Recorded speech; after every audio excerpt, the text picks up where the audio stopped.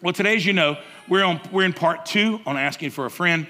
I want to jump right into it here this morning. Asking for a friend, the definition is it indicates that a question is embarrassing by pretending to be asking on behalf of another. Have you ever been there? Yeah. This is church, so you can be honest, okay? All right, so here we go. Let's try a few. Let me read a few to you. Kind of funny. You ready? They won't be on the screen, so you'll have to listen. Can you imagine that? In church, you actually have to listen and not be distracted by something you see. Isn't that something? Asking for a friend. Can you fry bacon with a hair straightener? Asking for a friend. Now, these are the top questions that I pulled off the internet. So if this is a question, somebody's been doing it. Okay. Can you put whiskey in a humidifier? Asking for a friend. Yeah. Some of you just laugh. You ain't laughing just at this.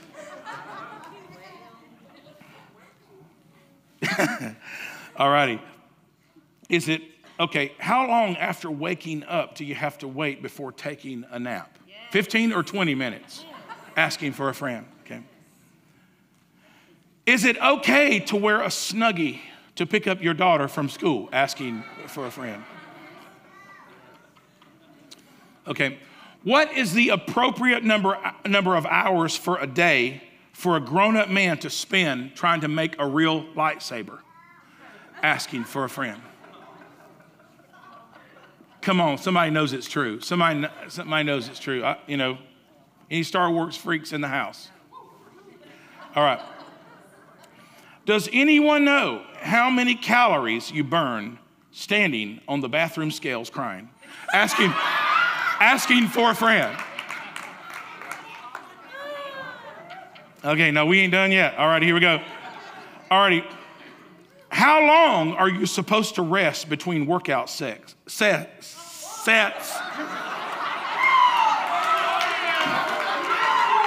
Okay.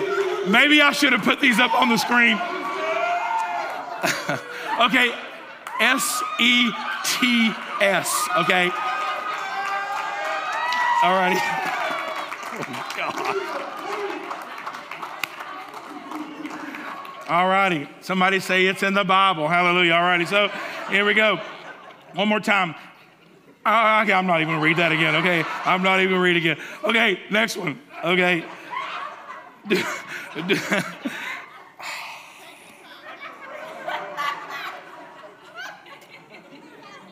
That was a good one. I could have read the rest of it, but y'all ain't going to get it. You ain't going to get it now. Okay. Do dogs only understand when you talk in high, weird baby voices? Asking for a friend. Last one. No, second to the last one. Can someone be incarcerated for stealing 4 cute puppies? Asking for a friend. Cute. Okay. All righty. Last one. What does it mean if holy water sizzles when it lands on your spouse's skin? Asking for a friend. All right. Woo! 911 ain't going to help you, baby. All righty. So, in talking about this, today more than ever, people are more sensitive and many times quiet because they are afraid to ask questions. And this is where asking for a friend came from. In our staff meetings in Florida, where we were pastors for years under Pastor Alan and Janice Spiegel here on the second row. Wave y'all's hands so everybody knows I'm not talking about an apparition. All righty. So when we had our staff meetings in Florida, we would, and we also had creative meetings on a regular weekly basis. And we have them here also at Movement Church. And we always start the meetings like we did in Florida by saying, hey, there are no dumb questions. Have you ever heard that before? People say, no, you ain't hung around my group yet. Well, what we did is we had to level the playing field and say there are no dumb questions because people will feel they can be criticized for saying something that's dumb or not smart or doesn't really add to the conversation. And we decided we're going to change all that because you only release creativity when you release everything that you're about. When you let your mind go free to say and to think and to do. Do you realize that's how you are around your best friend, you're free to say whatever comes to your mind. That's why you love being around your friends. You know, sometimes you wish you had friends that didn't do that. Somebody say amen. Heard this from a dear British pastor.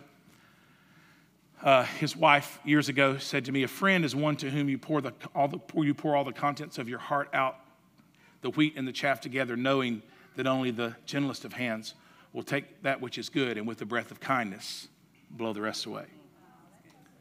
It's a real friend. But that's what it is. So Pastor Allen back at Family Bible would many times have to strongly remind our pastors during these creative meetings, because we would get back in a critical mode when somebody would say something that was kind of weird or dumb. In working out these messages, we wanted to do full on. We did full on sets, and the Orlando paper would call us and say, "Hey, let us know when you're doing a big theme service again," because it was a big deal. But in these sessions, we had to stop people from saying, "That's dumb. That'll never work," because when somebody says that to you, it crushes your spirit, or it has the potential to. Okay. So, as a result, as I mentioned, many people in the day we live have become silent, voiceless, nameless, because they're afraid of criticism for someone else, even especially on social media. All right. But Pastor Rod, you don't understand. They have 1 million followers. Why should I even comment? Well, see, every one of us are going to stand before God one day, and I promise you, nobody is going to have a cell phone with them. It's only you. It's only you. And as far as that goes right now, it's just you and God anyway. God's not looking at your cell phone. Okay, even if you are. All righty? So I said that to say this. What you have to say, how you feel, your life's experiences, your struggles, they all matter to God. Matter of fact, Hebrews chapter 4, verse 15, it's not on the screen, but it says, God is touched with the feelings of your infirmities. Jesus says there's not one little sparrow, Danny, that falls to the ground that God don't know about it. And he said, you're of more value than many sparrows. So if he notices the littlest thing about a mishap for a sparrow, he's concerned about you. Okay? Plus Isaiah chapter 45, verse 5 and 6 says, I am Yahweh, the only God there is, and you'll never find another. By that, I'm just saying to you today is that if God cares, he's the highest that there is. There is no one more that you need to be caring if God cares. He's the highest there is. There is none other. Isn't that good news? Isn't that good news? How many realize you got the highest that there is already working with you today? Isn't that beautiful? Okay, so point number one today in talking about asking for a friend. Number one, I just want to get this out there and let you guys know real strongly and just kind of nail this down again, because you have to revisit this every so often in your life, because we get out of whack in the world that we live in. The scripture says that the pressures of the world will squeeze you into its mold. Book of Romans says don't let that happen. Well, the only way how many know you don't let, it's impossible to not let something happen unless you do something stronger than that. Yeah, that's good. Let me say that again. Some of you are sleeping. Some of you didn't hear what I'm saying. How many know you don't keep something from happening unless the force that you're pushing against it is stronger than the force that's pushing against you? That's what you got to do. So how do you do that? Scripture says by the word of God, by meditating on the word. There's a lot of Christian people that are walking around on really short power. They're walking on really low joy. They're walking around on really low happiness and excitement because the forces of the world are pushing on them so strong. And sadly, we keep letting these entertaining forces keep oppressing us, making us feel when there's a God bigger than all of that, more stronger. There's a word of God that wants to come alive on the inside of us and make that real. So point number one today is you are fearfully and wonderfully made. I love this verse in the Bible, Psalms 139, verse 14. I'm going to read out the NIV. It says, I praise you, God, because I am fearfully and wonderfully made. Your works are wonderful, and I know that full well. Everybody say full well. Full well. Now see, there's two beautiful parts of this, probably more than two, but two I want to say this. David said, I will praise you, Lord, because I'm fearfully and wonderfully made. That's the first part. First part we're going to put in this together. Your works are wonderful. But look at that last part. I know that full well. He had a full living experience of who God had made him to be. Now, many people know God made you, but you're not walking around with an experience that he did it. we're not walking around with experience of that identity. Letter A, under point number 1, you said, just when preachers didn't use many points, they start using letters too. Think about it. Okay, I want to share something with you. Letter A, criticism doesn't define you. Say that with me. Criticism doesn't define me. Okay, someone else's or your own. They don't define you. What does that mean? Nothing anyone says to you or about you. Now, this is going to shock you a little bit because it's going to seem like a lie. But it's not. Nothing anyone says to you or about you has the power to affect you in a positive or negative way unless you believe that it does. Nothing anybody says on the interwebs or something, a gesture that they make. I had somebody blow the horn at me for no reason behind me the other day at a traffic light. I wasn't doing anything wrong. But it wanted to connect with my belief system on the inside that they needed something that I had. It wasn't what the Lord wanted me to give them, but they needed something that I had. I reached for the handle of the door to get out. And the Holy Spirit said, don't you even think about it. I said, oh, okay.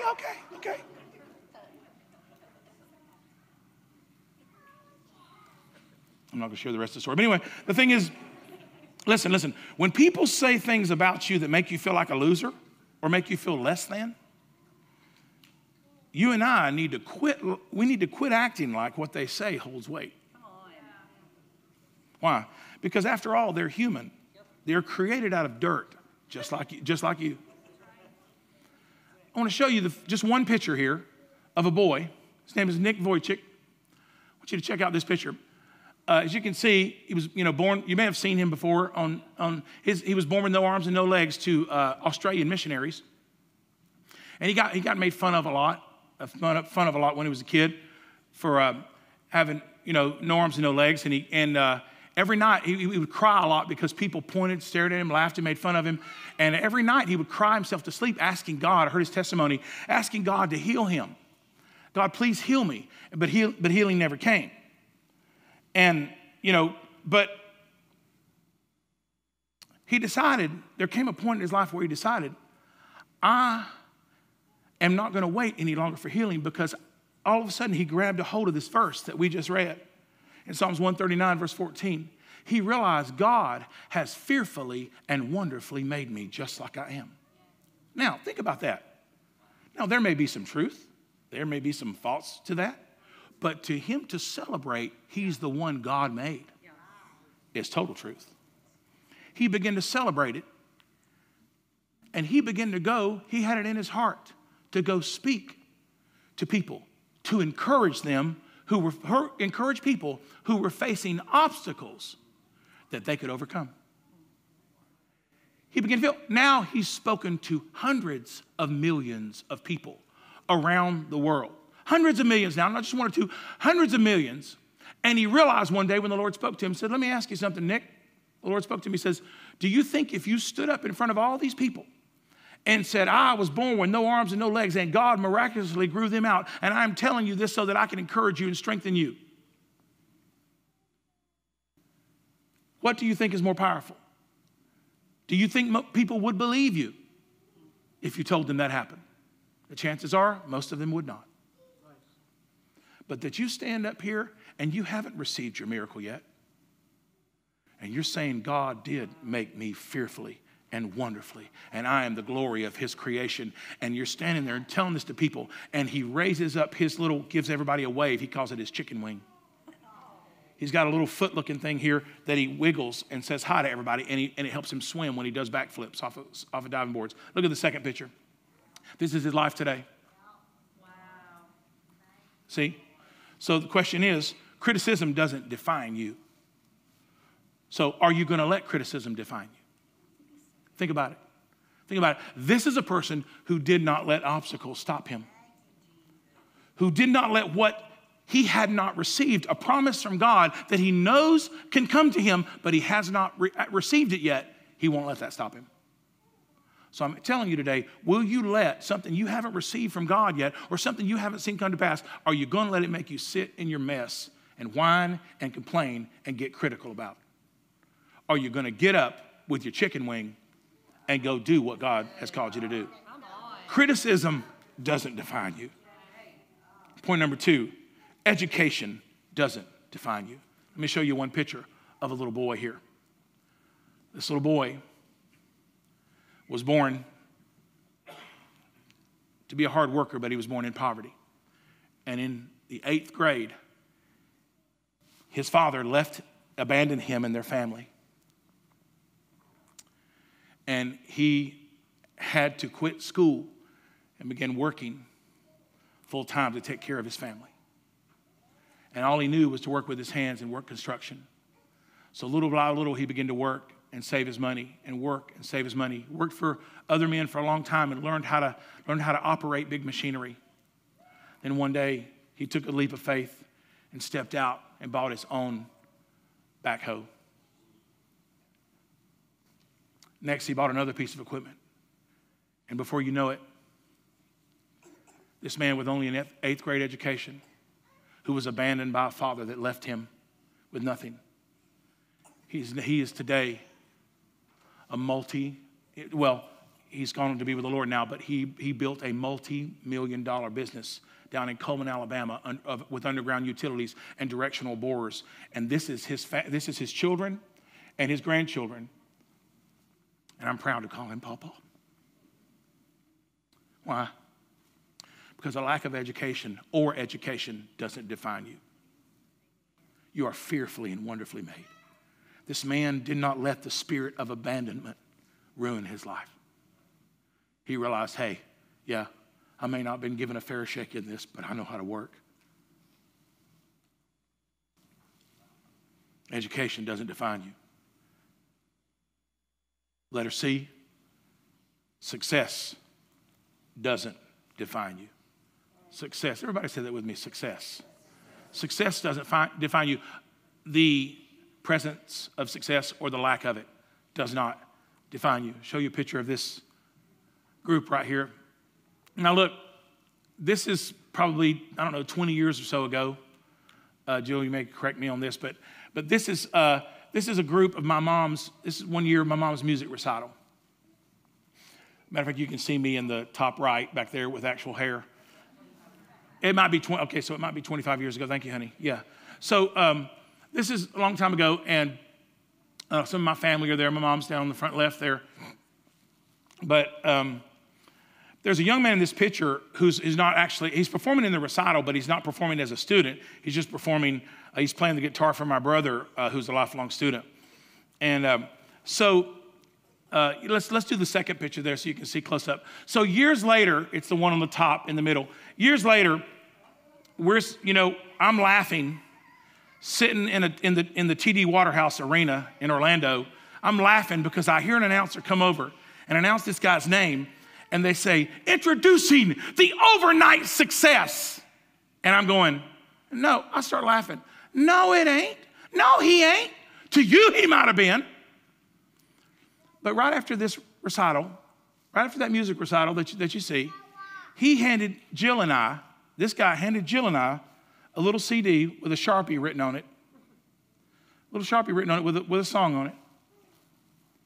And said, hey, when y'all go back down to Florida, if y'all find any radio stations that might want to play this song, would you just look for it? Would you just give it to somebody? And there was a little CD, homemade CD in the garage, and on the front of it, it said chicken fried. See, when did God see that man as a success? That night at the TD Waterhouse Arena in Orlando? No. God saw him as a success when he was in his mother's womb because of Jesus. And that's how God sees you today. He doesn't need mankind to look at you, who are also made of the same dirt you're made of, right, to try to say, ooh, that dirt's prettier than this dirt. That dirt's more valuable than this dirt.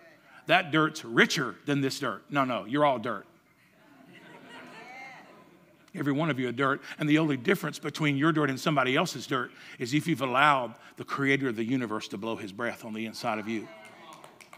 When you allow the breath of your creator to breathe on the inside of you, you become born again of incorruptible seed. success doesn't define you. Amen? You're fearfully and wonderfully made. Number 2, it's time to ask God. Everybody say, ask God.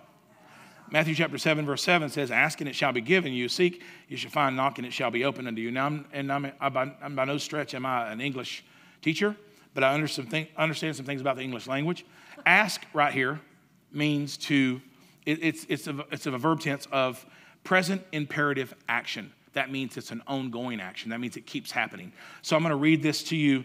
Ask means to ask, request, petition, demand in a continual or ongoing manner.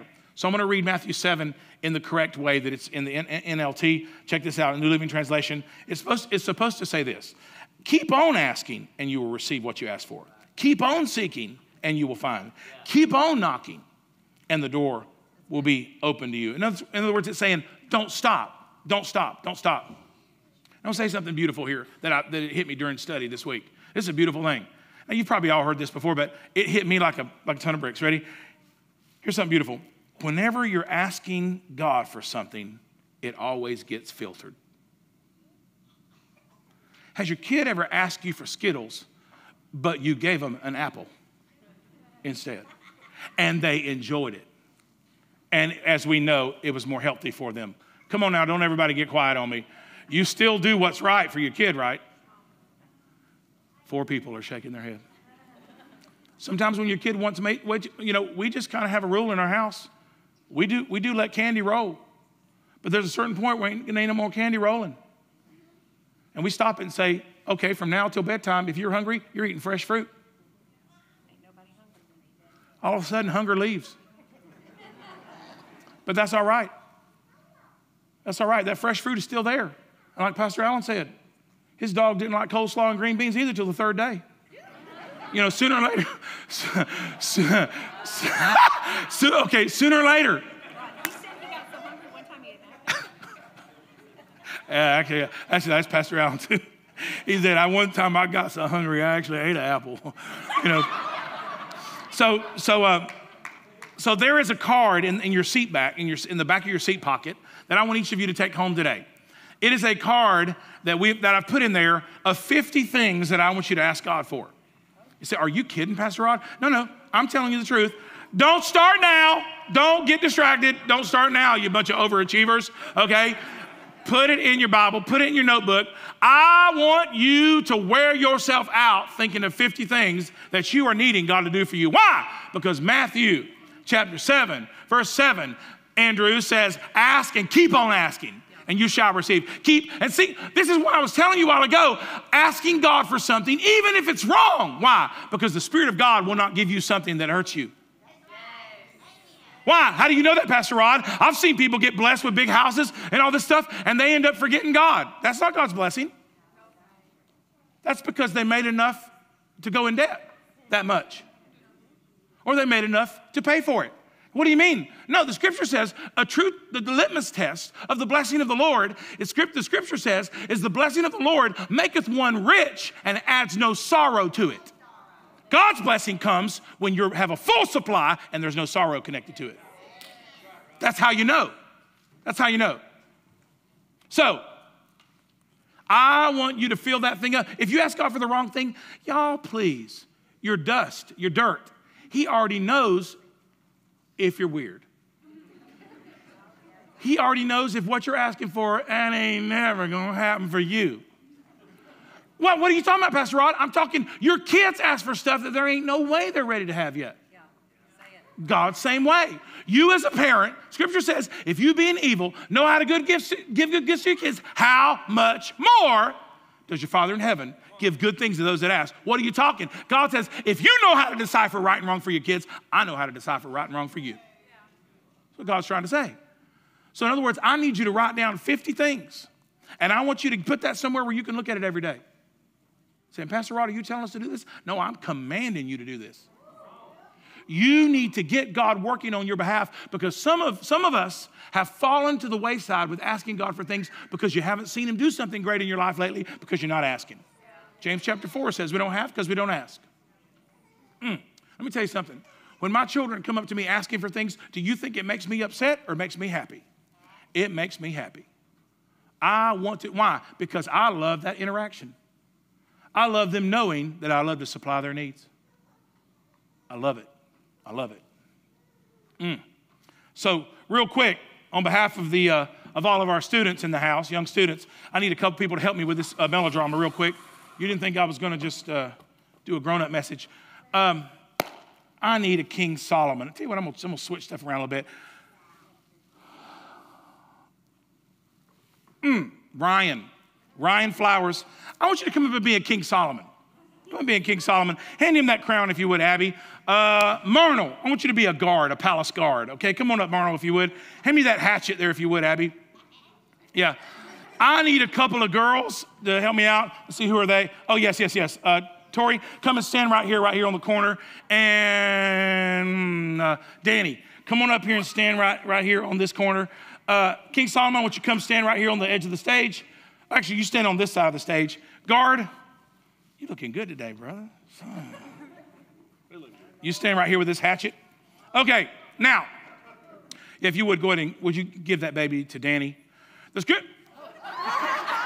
It's a baby, Abby. Oh, my. Have we not taught her anything, baby? Listen, I'm so glad we have a nurse practitioner in the house. Whew. That could have been, it could have been, oh my goodness. Okay, so the scripture says that two women one day came to the palace because of this is not in any translation, but I have to say it because the other translation is not suitable for children, but two ladies of the evening came to, quit laughing. You're the children's pastor, okay? Okay. Just kidding. Okay, it's okay to laugh. Just kidding. But the scripture says there were two ladies of the evening. They came to Solomon, and they each had given birth to a baby. But in the middle of the night, one had rollen over. Okay, so one rolled over and rolled on top of the baby and killed it. So just we're going to pick up right in there, and all of a sudden, here's what you got. Both of the girls come to see. Now, let me back up a minute. I want to back up. There's a verse I want to share with you. King Solomon is before the Lord, doing what I just asked you to do. He's asking God, he's saying, God, I have the heart of a child. I don't even have enough sense to know my way around. But I'm king of Israel, and I don't know what to do. God said, why don't you ask me? What is it that you want? Solomon said, God, I ask you for wisdom. Give me wisdom to lead your people. Give me smarts so that I can judge right from wrong for your people. Your people are so awesome. I want to be a blessing to them and not a curse. God, help me to know right and wrong. Guess what? The scripture says, Jesus said, unless you come to him like a child, you won't see it or get into the kingdom of God. So Solomon confessed to God, God, I'm like a child. I don't know. Listen, if some of you are coming to God today and you forgot the child part, you need to repent. Why? Because Jesus said, unless you repent and go to square one and start again like a child, you won't get in. You won't see it. You won't get in. So some of you need to back up.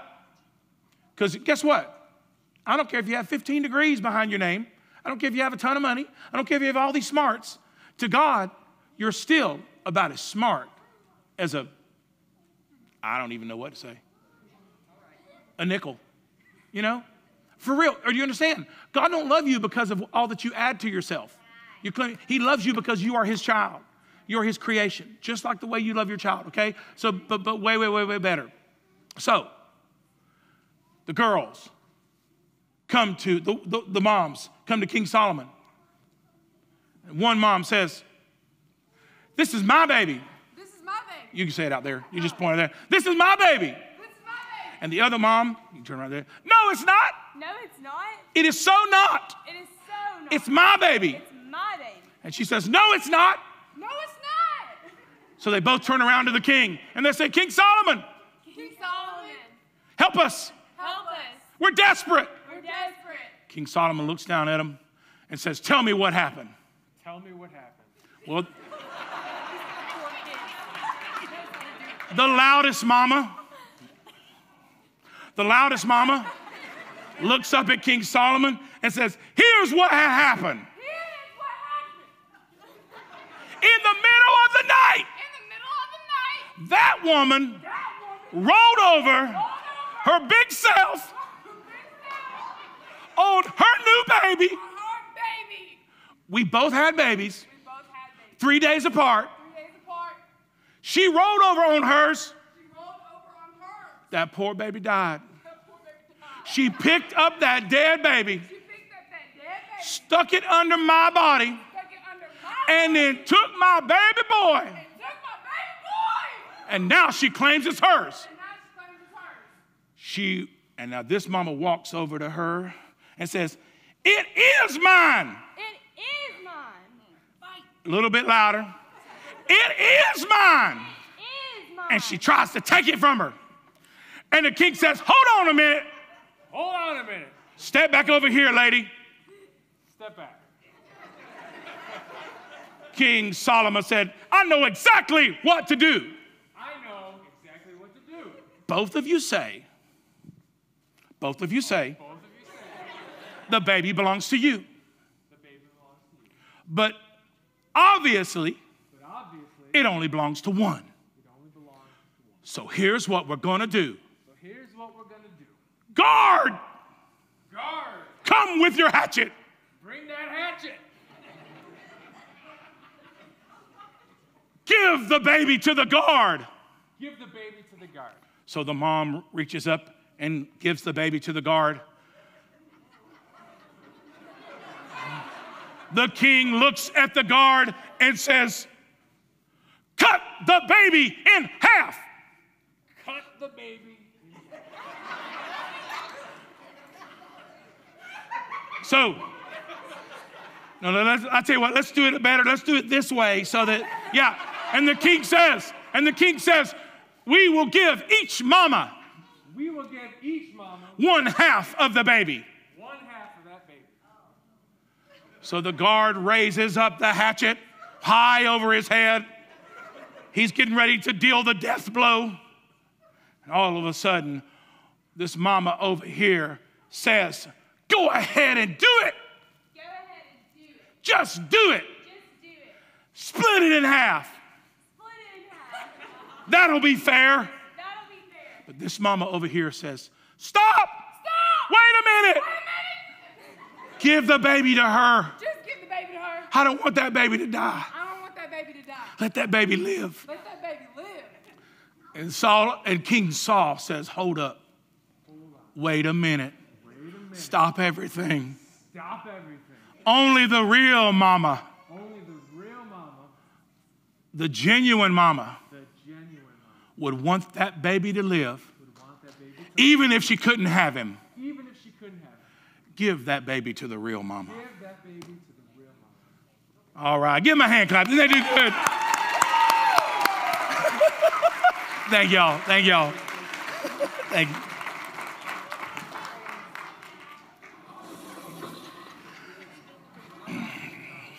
So, needless to say, you might want to put wisdom at the top of your list.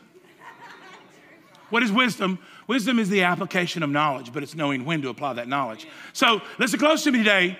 I just gave you a story there to help you understand the reason Solomon advanced in wisdom was the original gift that God gave him, but he had the heart of a child.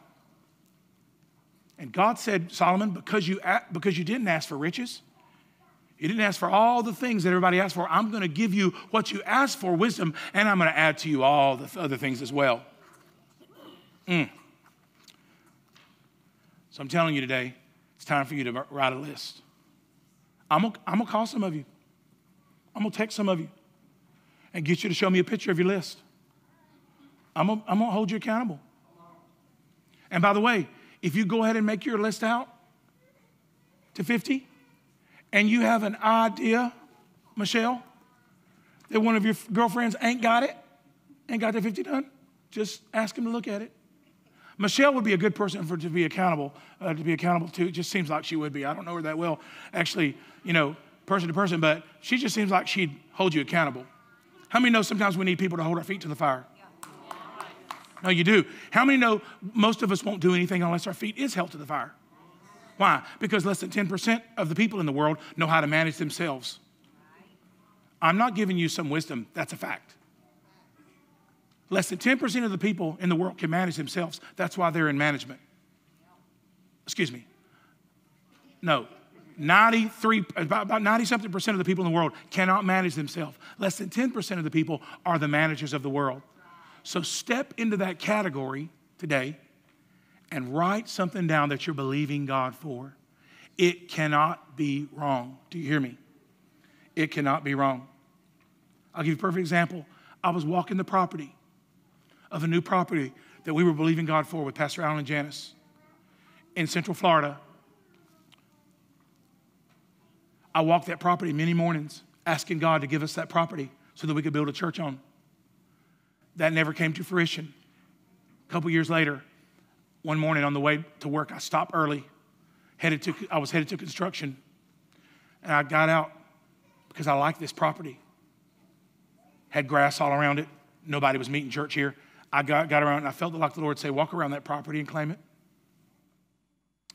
I said, Lord, why would I walk around that property? The last time I walked a property, nothing happened. And the Lord said to me, Roderick, in your heart, you may have been walking around that property, but in my heart, you was walking around this property. See, and of course me, sorry, maybe nobody else would do this to the Lord but me. I said, Lord, where's that in the Bible? I'm sorry, y'all. I've just been taught that if you think God's speaking to you and it don't line up with Scripture, then you may be just hearing a voice, or you maybe have eaten too much pizza the night before, or you may be whatever. All of a sudden, God spoke to me and said, do you remember Joshua? When Jericho walls fell, he looked up at the sun and commanded the sun to stand still. He said, Joshua didn't know the sun's not moving, the earth is moving.